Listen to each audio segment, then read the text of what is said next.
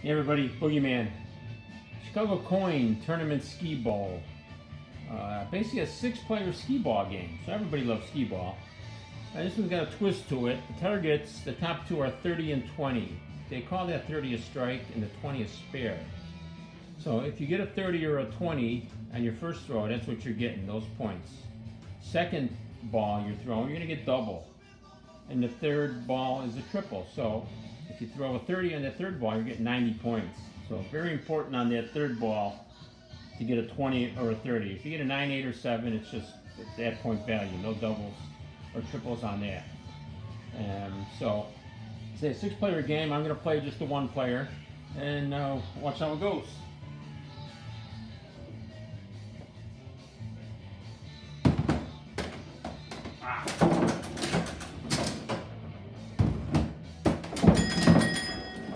That was a 20 double, and this will be a triple on here.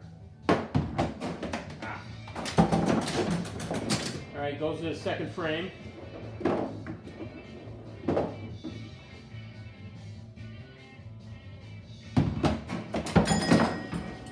20. That's the double. Ah, dang. That's the one you gotta get.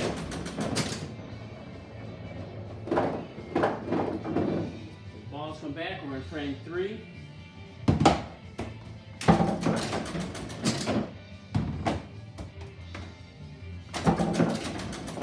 Alright, here's the triple ball. So good today. I'm in the 4th frame, so everything's the same except if I get a 30, I get an extra ball, and the ball will come back to me on the left-hand side of the game.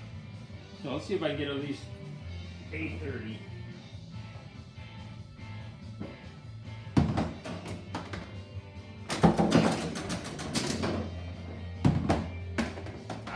Right there. Okay, got a 30. The ball's going to come back on the left side of the game, and I still got another throw. So if I can get another 30, it'll come back again. Plus, you're getting triple on this last ball. So there you go. So I got another 30 or 90. It's a triple. Ball comes back. Let's try for another 30.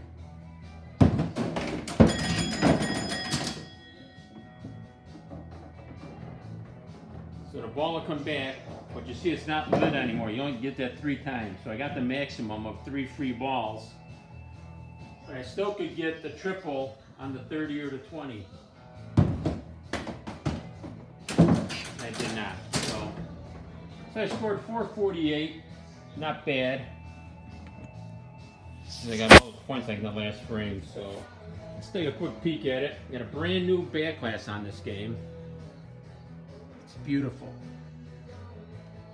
So it shows you, like I was explaining, the single, the double, and the triple on your balls. 6 players, had a light up there. Obviously I only played 1, so 1 was lit up, and you play the 1st, 2nd, 3rd, 4th frame. So the game is in original condition right now, besides the fact that I shopped it out and it's working.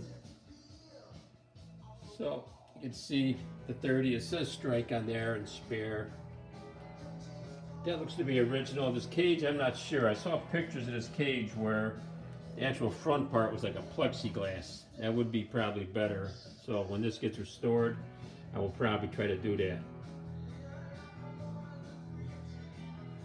Then you got your ramp area. Still in pretty good shape. It's got some nicks on it and some scuff marks that could be probably cleaned up. Shows you 10 cents per player. Set for free play, you just push the plunger in or the coin mech in. You know, more read this before, loved one of these, I don't even know what you call these machines. I remember them, I don't know what they're called, but you can label everything you want and it pretty much tells you what to do on it. Made that piece, so somebody went to some extent to put the instructions on how to play. Here's the side of the game.